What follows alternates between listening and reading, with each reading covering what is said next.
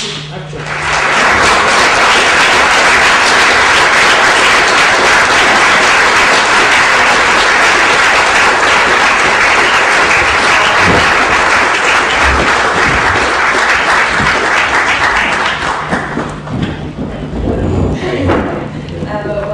I just want to say thank you for agreeing to meet us. As you know, people here are anarchists and activists involved in a whole lot of different struggle in Ireland. There are people involved in the anti-ordinary front and the Rossiport campaign, the protest activity, defeating service charge collection taxes, and way before I can possibly remember when I'm nervous. So, because you're here for a very short amount of time, we decided that best thing we do is to focus on a couple of questions that we'd be interested in asking. But if you've got questions you want to ask us, do that as well. Hello, come on, discussion. Yeah, exactly. Sorry, I have to be so rushed. Thanks, Dave. Sure, talking this No, it's okay. That's a possible place. This is a relaxing, general experience. All right, so John has got the first question. Where is he? Yeah, it's here. Okay. I know. I'm just wondering, anarchism is a pretty small political tendency in the world today. I'm just wondering, what do you think, can you underline relevancy, or what role do you see it playing in the future in a school creative or kind of world? I actually don't think that anarchism is a small tendency. I mean, what's called anarchism is a small tendency, but it's a very natural understanding of most people. I'm sure you find this in your own organizing work. When you talk about anarchist principles, they resonate with most people because it's basically their own conception of the world. I mean, the feeling that you ought to be dominated by someone is not a natural human feeling. So if there are, and everyone's faced with them all the time, structures of domination and control, most people don't like them. Okay, it's anarchism. If you don't like systems of domination and control, you should do things to dismantle them. It's basic anarchist principle. It's very deeply embedded in people. You really have to work really hard to drive it out of people's heads. There's enormous efforts to drive these normal sentiments out of people's heads, but they're never far below the surface, which is why they always well up all over the time whenever there's any kind of confrontation or break or opportunity to think about things, they just emerge. I think anarchists have about the easiest organizing task of anybody. They're mostly common sense. Okay, Dermot, who interrupted you yesterday. Sorry about that. He got very excited. Yeah. He's got a second chance to do I've got a second chance. I hope it's not your last tour, just a busy schedule and all that. It's great to see you. First thing I'd like to say is welcome to the North Side. It's great to have you over here. The second thing I wanted to say was one of the first things that you wrote about was the Spanish Revolution in 1936. This year being 2006 will be the 70th anniversary. And I wanted to ask you, what do you think is the relevance of that, or does it have any relevance today, given that it's quite a while ago? I actually did write about that at the advanced age of 10 years old. Fortunately, it's not preserved. But it was, I was pretty much interested in it from a child's point of view. I was hanging around, a couple of years later, I was hanging around anarchist offices in New York and picking up literature, talking to refugees, plenty of refugees who came over to the United States. They were running little secondhand bookstores and so on. Very happy to see some young person around. But it was a pretty amazing event. I mean, there was, and it has tremendous relevance. I think it's the peak of anti-authoritarian activism and success in history. There's been nothing like it, certainly in the modern world. And it was so important that it immediately elicited a joint attack by every force in the world. I mean, fascists, Stalinists, liberal democracies, and they all got together at once to crush it, because this was much too dangerous to tolerate. And it was only after they had succeeded in crushing the revolution that they sort of went to pick up the pieces and fight each other, more or less. And there was a popular libertarian revolution. There's a lot to learn from it. It was not spontaneous.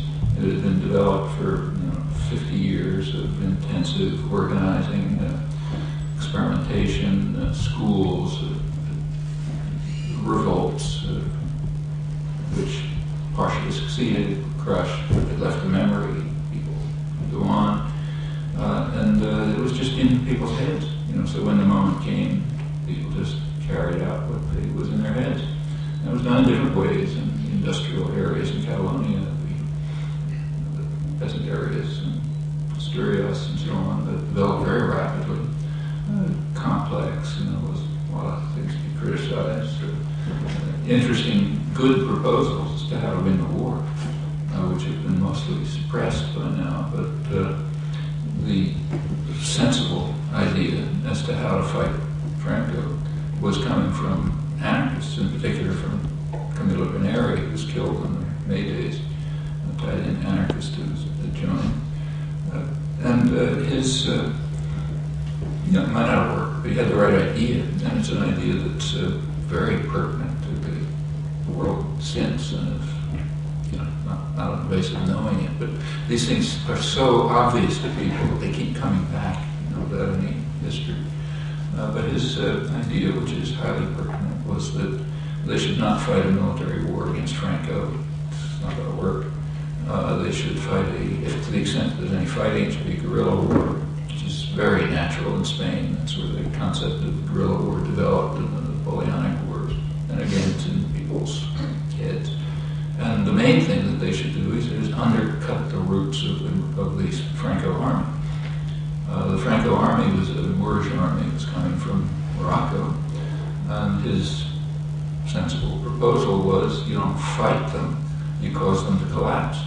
And you cause them to collapse by dealing with their problems. I mean, the people in the Franco army are just as oppressed as you are. They're not some kind of beasts. They're Moroccans who were enlisted into the essentially Foreign Legion. It's the same Spanish Legion, incidentally, which today, speaking of relevance, it's the same Spanish Legion which in the last few days has its commander announced that they're going to march on Madrid to prevent devolution in Spain or rights to Catalonia. So that's today's headline. Same Legion, same commander, not the same people, same kind of commanders. And the suggestion then, which applies now too, is to undercut their base by supporting the revolutionary movements in North Africa. They were there. There were Abdelkrim was organizing a revolutionary movement to try to, call for land, for freedom, ridding themselves of French and Spanish imperialism. And Berneri's proposal was, well, okay, let's support them. If we support them instead of fighting them, they join us. They want land. They don't want French boots on their necks. So sure, let's all get together and fight the same war against the combined leadership on all sides. Now, of course, that would have utterly infuriated France and Britain and the United States. It would have gone totally berserk. But if you had a choice at that point, shall we cater to the imperial powers and let them carve us up and smash us and so on, or shall we just fight a people's war against them? Could have all worked. I mean, it could have held off the Second World War, because of the changes that might have taken place. But those are issues which are by no means dead. Like I say, part of them front pages right now, and they show up both in terms of struggles against imperialism, in different forms, but the same principles, and also just the tremendous success in collectivization and building a society without hierarchy and so on. One of the best descriptions of it, although he didn't understand what was going on, is George Orwell. He had really no idea what was going on, but he was writing from the point of view of the Prum militia, kind of semi-Trotskyite militia, and that's what he saw. So he didn't understand the anarchists at all. He didn't know anything about them. But he gave a very vivid portrayal of what it was like. So he'd never seen anything like that. You go through Barcelona, nobody's can serve, people are comrades, there's no hierarchy, people are participating. So I don't understand what it was, a lot of things I don't like, but it's something you just have to appreciate.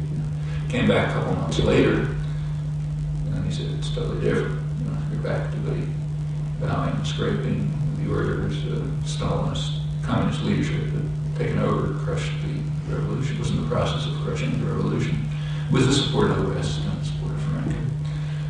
But that's, even from his skewed perspective, just as a perceptive human being, he saw something really important happening here. And if you read the documents on the collectivization, by now they're available. Actually, when I was writing about it this long time ago, I had to use original documents, which I picked up in bookstores around 1940. But by now they're all available. It's a lot of scholarship. The original documents are out. You can really learn quite a lot about it. And yeah, it's an inspiring experience, I think, with lots of lessons. Okay, Ushi. You said before that the class war is occurring, but that not everyone seems to be aware of that. Just a question that I want to ask is, what do you think the significance and the relevance of class analysis is for libertarian social politics? Yeah, remains of continuing relevance. There are class differences that are important. Part of the strength of the anarchist tradition is to recognize that that's only some of the forms of hierarchy and domination. There's a lot of others, but they're crucially significant. Struggling in Ireland all the time, and everywhere else. Recent strikes are an example. Class war always goes on. There's one class that relentlessly fights class war, the business classes. They never relent for a minute. So they're always fighting a vicious class war. They want everybody else to pretend it doesn't exist. But for them, it's a permanent war. Any attempt to, and the whole doctrinal system, schools, media, and so on, tries to prevent people from seeing it. We're all in it together, harmony, this and that. But what's the business world doing? And business and government are so closely connected, you can barely distinguish them. But business, government, educational hierarchies, they're always fighting a class war. Every time you look at an advertisement on television, it's class war. It's trying to turn you into a passive consumer. So you won't talk to other people and try to figure out something wrong with all these things. There's not a moment when you're not engaged in class war. You can decide, you can succumb and say, I'm going to notice it. But it's hitting you every minute of the day down to the infant. When I watch television with my grandchildren, 3-year-old kids, just take a look at what's being presented to them on television. They're being deeply indoctrinated into passivity, conformism, consumerism, rejection of conflict, failing. This is just class war, constant class war, never stops. So sure, class analysis is important. It's not the only thing that's going on, but it's a major part. Toby. Having been part in dissent in politics and speaking at events like this since the American invasion of South Vietnam, how have you noticed the change in the reception of yourself and your ideas? Well, when I started speaking about the invasion of South Vietnam, for one thing, you couldn't use the phrase. It was years. In an educated audience, you still can't use the phrase. Like I was talking at Harvard graduate school, couldn't use the words. It would be like talking Sumerian or something, because the words don't exist. Have you ever seen it in a newspaper or scholarly work or anything? Just no such thing except in the real world. Yes, there was such a thing. So first of all, you couldn't talk about it. Furthermore, the audiences were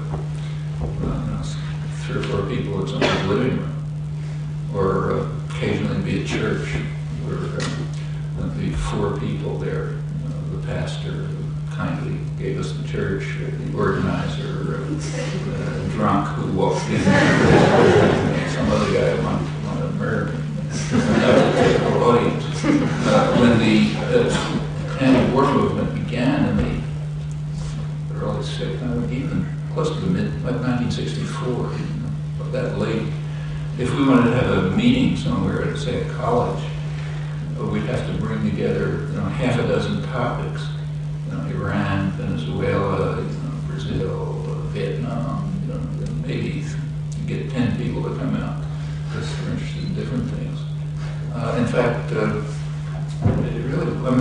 first pub, Boston, where I live, is the most liberal city in the country. They like to call themselves the Athens of America, Harvard, all this kind of stuff. But it's the center of American liberalism. The first public meeting against the war was the International Days of Solidarity Against the War. It was October 15th, 1965. And there were demonstrations all around the world. So we figured, okay, we'll try to have an outdoor demonstration in Boston. There hadn't been one before on any scale. There's a place in Boston, it's Boston Common, which is like the free speech area, sort of Hyde Park. So there was a march down to Boston Common, a couple of speakers. I was supposed to be one of the speakers. Big mobs of counter-demonstrators, mostly coming from universities, there to break up the demonstration. Couldn't get a word out, nobody could be heard. In fact, the only reason we weren't slaughtered was there were a couple hundred state cops around who didn't like what we were saying, but didn't want to see people murdered on the Boston Common. The next day, in the newspapers, take a look at the Boston Globe, the most liberal newspaper in the country.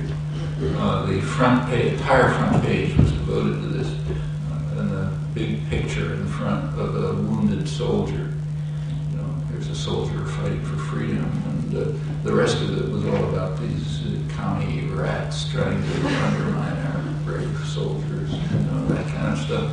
The radio was full of it, there's denunciations. If you go to Congress, the people who later pretended to be, after the war went sour, everybody suddenly became a long-time secret dove, really secret. But the memoir, Kennedy memoir, so rewrote their memoirs and so on. I got a new story. But people like the people who later became celebrated as anti-war heroes, Mike Mansfield and others, were denouncing what they called the irresponsibility of the protesters. And in a way, they were right, because the protests were so mild, it was embarrassing. This was literally embarrassing to say the words. This was 4 years after Kennedy had launched a major war against South Vietnam. And before that war, there were about 70,000 people had been killed by the U.S. client state. 61, 62 was when the major war started, all against the South. But in February 1965, that's when they started bombing the North. And that's what you could protest against, the bombing of the North. And the rest, most of the anti-war movement from that point on was against the bombing of the North. Well, bombing of the North was an atrocity, but didn't come close to what was going on in South Vietnam. Not even close. But that's kind of gone from history. And part of the reason is that the anti-war movement either didn't understand, which is partly largely true, or just couldn't pick it up. Well, that was February 1965. By that time, there were about 250,000 American troops in South Vietnam, rampaging, and the country was almost gone. Being totally devastated. And so it went. By 1967 and 68, there was a substantial popular movement, and tens of thousands of people, and sort of thing. But still, the focus was, mostly in Europe too, the focus was on bombing of the North. And there's a reason for that. It's not a pretty reason. The reason is that the attack on South Vietnam was costless for the United States. I mean, just killing and massacring completely defenseless people. Nobody cares. When you bombed North Vietnam, it was more dangerous. For one thing, you're hitting Russian ships in the Haiphong Harbor. You're bombing a Chinese railroad. The way the French built railroads, the Chinese railroad, people in the South happen to go through North Vietnam. So you start bombing a Chinese railroad. Well, the Chinese might react. The Russians might react. If you bomb anywhere near Hanoi, you're bombing your furthermore, there are reporters up there, so they'll go 20 miles around Hanoi and they see villages wiped out. Don't like it. So bombing the north carried costs, and therefore it was an issue. But bombing the south carried no costs. And it's striking when you read the declassified, depending on papers, they're kind of like stolen archives. You get the real story, not what's declassified by the government. And therefore they're almost ignored by scholarship and by the media, practically ignored. But they're very revealing. For example, one of the things they show is that the bombing of the north was planned in meticulous detail. They really thought about it, how far should we go. Take a look at the bombing of the south, it's not even mentioned. You just do whatever you feel like. So there's barely any mention of planning. You want to target villages with B-52 bombing, you do it, and so forth. And the anti-war movement is responsible for this too, because they kept to the same framework of overwhelmingly. And that's the picture that lasts in history. So look at history of the war, that's what it is. By the late 60s, things really had changed. And a lot of other things have changed too, because the anti-war movement just kind of integrated with a lot of other things that were going on. So you're barely beginning to get the beginnings of the feminist movement at that time. And the sources of it, I don't know what it's like here, but in the United States it was very striking to watch. Part of these sources of the women's movement were the sexism of the anti-war movement.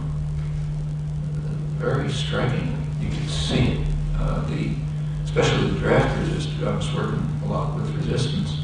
And the draft resistors were brave people. They're 17, 18-year-old kids who are facing a real problem, not fun to spend years in jail, go to exile, never get back home. And they felt righteous, And part of the way he felt righteous was by oppressing young women, who then sort of supposed to serve and admire and so on. And the women, after a while, started to resent because the general, typical anarchist sentiments of not being want to be kicked around were coming up, and that led to critique of the sexism of the young resistors, which for many of them was a real crisis. I mean, I know some who actually committed suicide because they couldn't deal with it. Here's this sense that we're doing something really courageous, but we're oppressors. How can we face that? And that was a good part of where the women's movement came from. The women's movement really didn't develop in a major force until the 70s, but it was part of the root. The environmental movement was barely beginning. The civil rights movement, which is an interesting story. As long as the civil rights movement was focused on, hideous sheriffs in Alabama, it was very popular in the North. But by the mid-60s, it was shifting to the North. The last couple of years, we just had Martin Luther King Day, everybody celebrates Martin Luther King. What they celebrated is what he was doing in the South. By 1965, he was turning to organizing a poor people's movement. And that's all over the country. And in fact, when he was assassinated, it was at a time when he was in the midst of meeting the poor people's movement. Well, that's out of, kind of like going too far. So when you read about Martin Luther King, they say, well, the last couple of years of his life, he kind of lost direction. So it's okay to be self-righteous about Alabama sheriffs, but not to look at what's happening in your neighborhood. It's the same thing. That was the civil rights movement was beginning to turn into a general movement of the poor. It was very frightening to power systems, but it was going on, and a lot of organizing was going on. There's a lot of craziness. The youth culture was going on in its own way. Just revolt, music, style of dress, all kinds of things. But the general effect was extraordinary. I mean, it's lasting. The whole country just changed, became just more civilized. Like my own university, MIT, when around 19 1960, say, MIT was white males, well-dressed, Taza jackets, obedient, deferential, do your homework, and so on. If you walk around MIT today, it looks like this. Half women, literally, half women, third minorities, casual dress, informal relationships, do serious work, more serious than before, but just totally different. And the same is true of other countries. So as far as, say, reaction goes, the educated elite sectors are very more rigid than they were, because they were frightened by all of this. There's a tremendous backlash against it. It's where the liberalism comes from, everything else, all part of the backlash. But among the population, it's just expanded all over. You could talk in the Idaho-Washington border, in a little town where all you see in the town is Christian evangelical posters and National Rifle Association and so on. 4,000 people show up from nowhere, just around there somewhere, and that happens all over. I mean, I spend maybe an hour a night. I spend a lot of time answering email, but probably an hour a night is just turning down invitations, which I really like to accept. And there are very few people, unfortunately, who are publicly available. It's not the kind of thing that privileged people do. We're all obviously very privileged, but they don't do it. So there are very few people who will do these things, and they're just overwhelming demand, and they get the same reaction. I mean, Howard Zinn, I'm sure, there's another one who's on the road all the time, though he's not young, he's older than I am, but he's out there all the time. And he's just a garage with invitations, and gets the same reaction, thousands of people showing up. And, so it's just a tremendous change in the whole country. It just became a lot more civilized. And it in a lot of very striking ways, which aren't discussed much, but they're very real. So take in the 1980s, if you take a look at what happened, it's quite striking. When Reagan came in 1981, he was facing problems.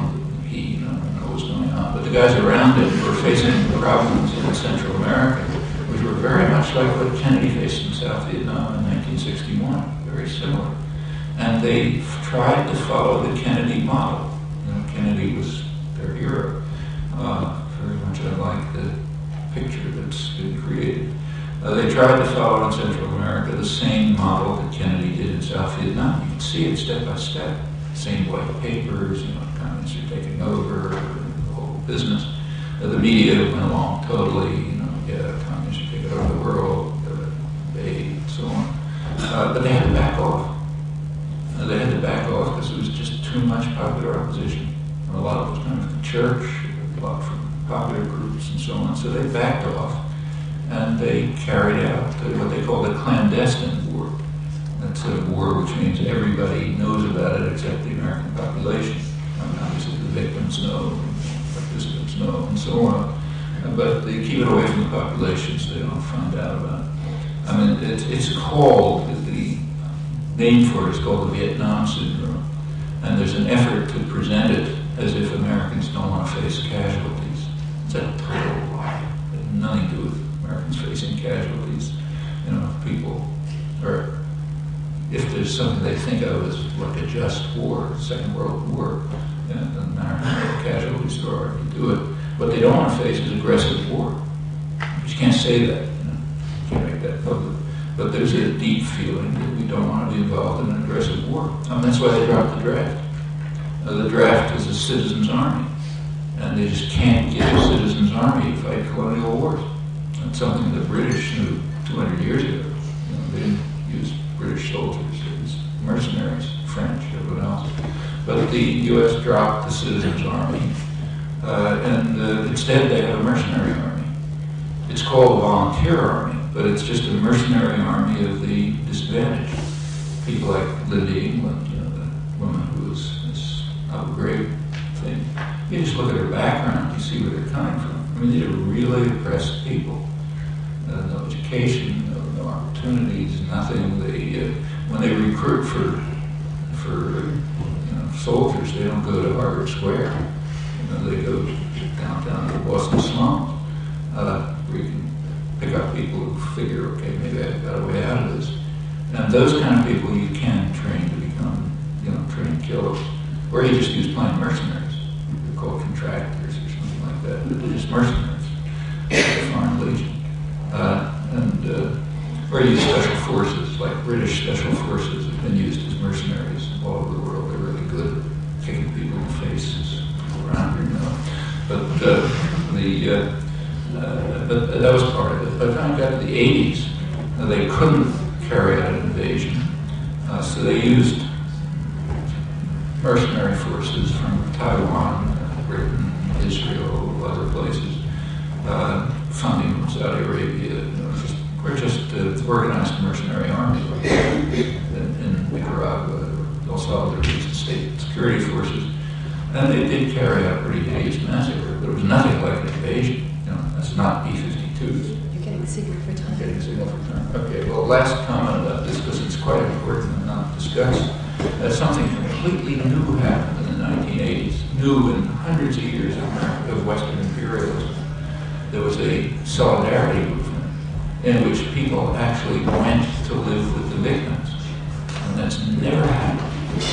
Nobody thought to go live in a Vietnamese village during the Vietnam War, or nobody from France went to live in an Algerian village. It was considered very heroic if you wrote an article in Le Monde saying, I don't like torture or something, and then you're a big hero, and so on and so forth. But in the 1980s, literally tens of thousands of Americans went to Central America. A lot of them stayed there. My daughter, for example. But, and they were mostly coming from the mainstream. One of the reasons why it's unknown is it was not happening in the elite centers. Like it wasn't happening in King. It was happening in churches in Kansas, Arizona, places like that. A lot was coming out of the Christian evangelical movements, contrary to what you hear. And the very serious, sincere people, very dedicated, they're just coming out of a much more civilized country. And when it gets to the global justice movement, it's just something totally new. There ain't like it anywhere, all over the world. So yes, there's been a lot of changes, very positive ones. I mean, they're not going to be given headlines in the newspapers, of course, but they're happening. So you've never seen a group like this, certainly not 40 years ago, even 20 years ago. And now you see them all over the place. I was up in Carolina, my wife were up in northeast Brazil, the Amazon, 6, 7 years ago, I forget. And I was giving them various talks, but an anarchist group asked me to come talk northeast Brazil, in the Amazon. Very much like this.